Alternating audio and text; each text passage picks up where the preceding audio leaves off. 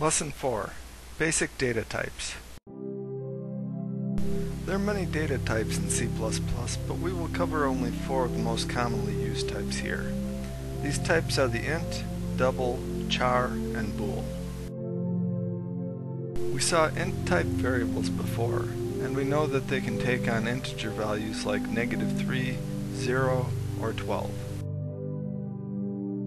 Likewise, we saw double type variables, which we know can take on integer or non-integer values like -32, 0.5, or 3.14. Now, char is short for character, and char type variables are typically used to represent single keyboard characters like A, plus, or 2. They can even represent non-visible characters like tab or the end line that we used in our cout statements.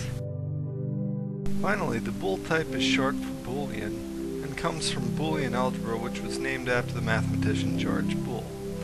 The bool type is a logical type and can only have 2 values, true or false. Since we have already covered ints and doubles somewhat, we will give some code examples using chars and bools. In this first example, we initialize a char with the value d. Then, we display it and request another value from the console window and display that.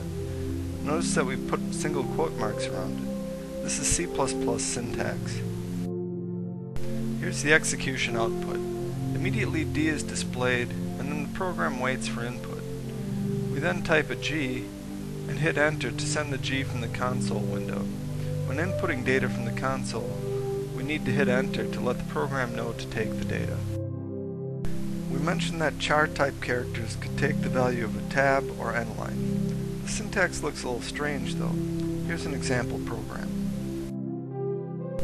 Notice that the end line and the tab use a backslash followed by a character for their syntax. Executing the program, we see that the end line shifts down a line, the tab character shifts right, and then the d character is outputted. We have one last program. This program has 2 bools which we assign the values true and false. Notice that these words are in blue. This is because true and false are keywords in C++. Running the program, we see that the values correspond to 0 and 1, respectively.